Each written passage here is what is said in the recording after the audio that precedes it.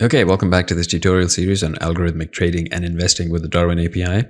If you've been following along so far, then you've seen that we've been creating base classes and subclasses for each API and sub-API component. And so far, we've covered accessing scores and quotes via the DarwinInfoAPI, created base classes for indicators, created actual indicators, that subclass from those base classes. We've gone ahead and run some tests, plotted some results, and done some exciting things like that, all in our effort to build towards portfolio construction eventually.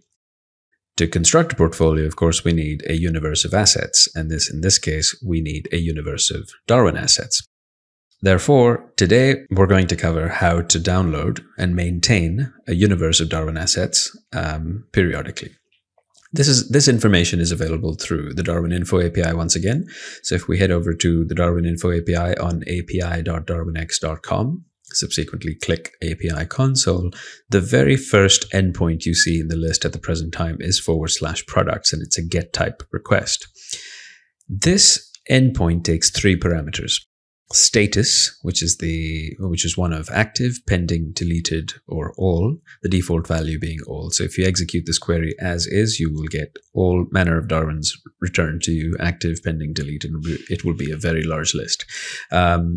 Page, that by default is 0. This allows you to paginate your query so that on the first run, if you'd like to download all Darwin assets, you can page through each of these, as I'll describe to you shortly, each of the available pages in the query possible. And then in future, should you want to update your Darwin universe, you can simply look at the last page of data that you downloaded and increment that value to retrieve the subsequent page to update your universe.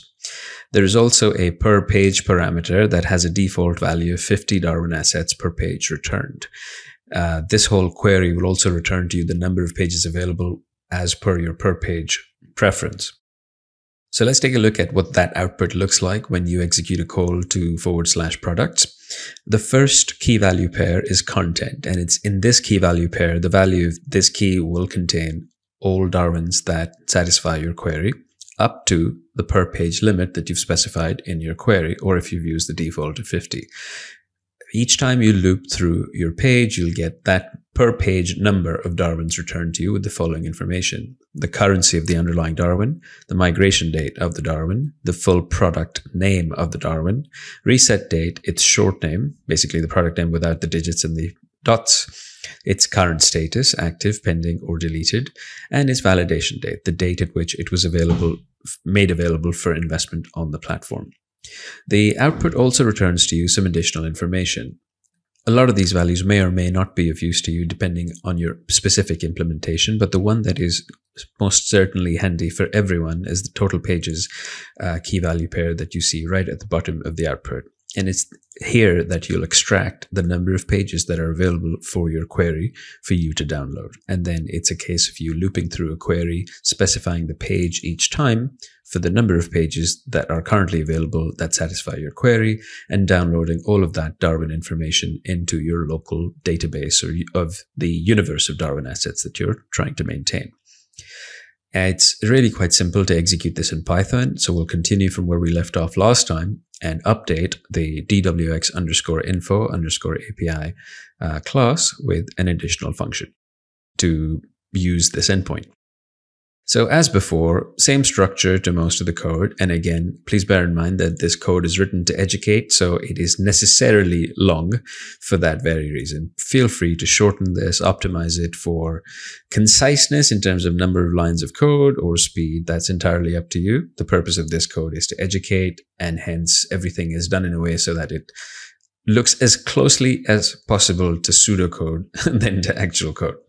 What we're doing with the function initialization is very simply we're doing everything in a try-catch loop, executing a call to our preferred endpoint, which is /products in our case, and we're going to format this string with some additional information.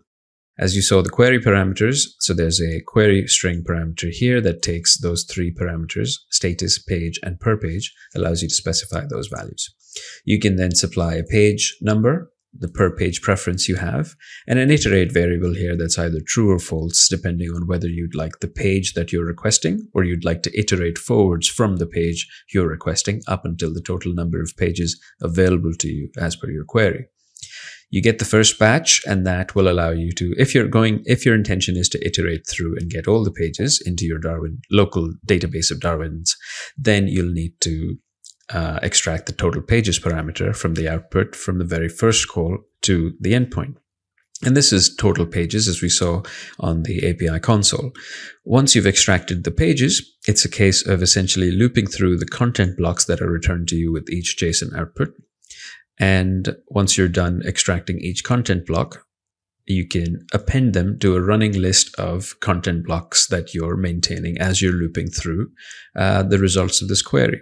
At the end, because you've essentially created a list of dictionary objects, each of which have a key and an associated value, feeding this list of key value pairs, a row's worth of key value pairs directly to a Pandas DataFrame allows you to construct a DataFrame with the respective columns for each of those values, as we saw in the output over here.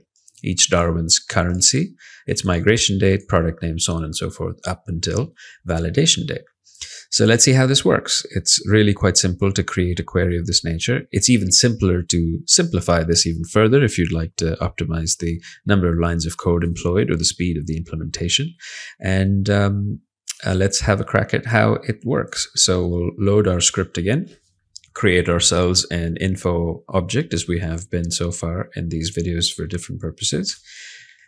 As you may remember from previous tutorials, that because we've got everything happening in an object-oriented fashion, we've got our main DWX API base class executing the authentication functionality. So every time we execute a sub-API, all of this happens in the background, and we don't have to go about authenticating ourselves, retrieving tokens and such. Now that we have our DWInfoAPI object created, we're going to go ahead and execute the function for getting our Darwin universe. And over here, we're going to supply some parameters. So for this particular query, I'd like to execute the query such that the status is set to active only.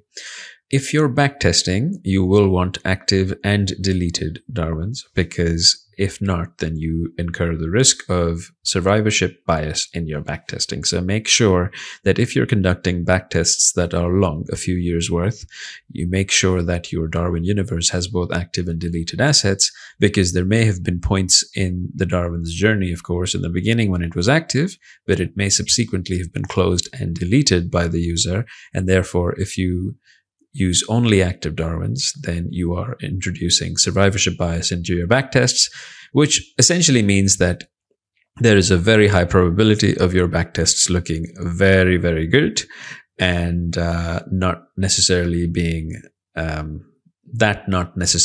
true. So be mindful of that.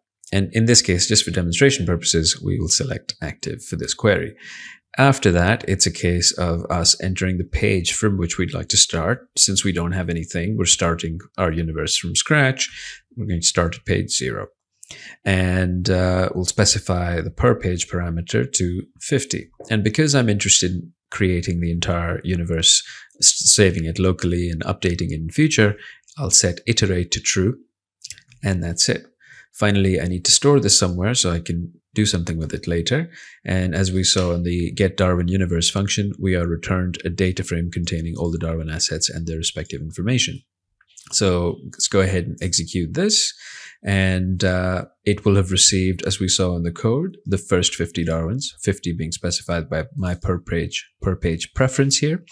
Then it returns to us that there are 82 pages worth of 50 Darwins each that have been found, and we're going to iterate through. And there's a smiley I forgot to remove from the comments, so there's that. And now we have all 82 pages worth of Darwins that are saved into a data frame that we've named Darwins.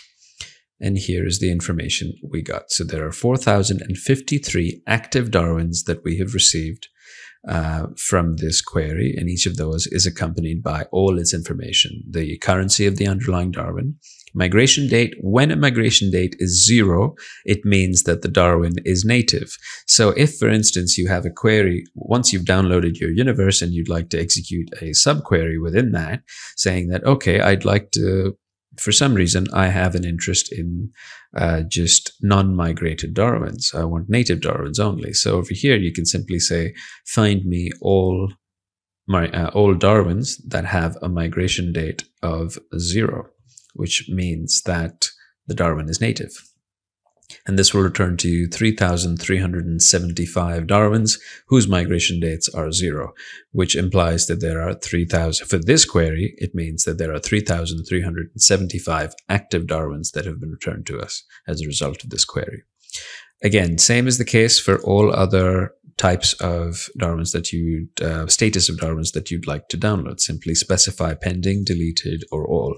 All will allow you to maintain a list of all possible statuses of Darwins.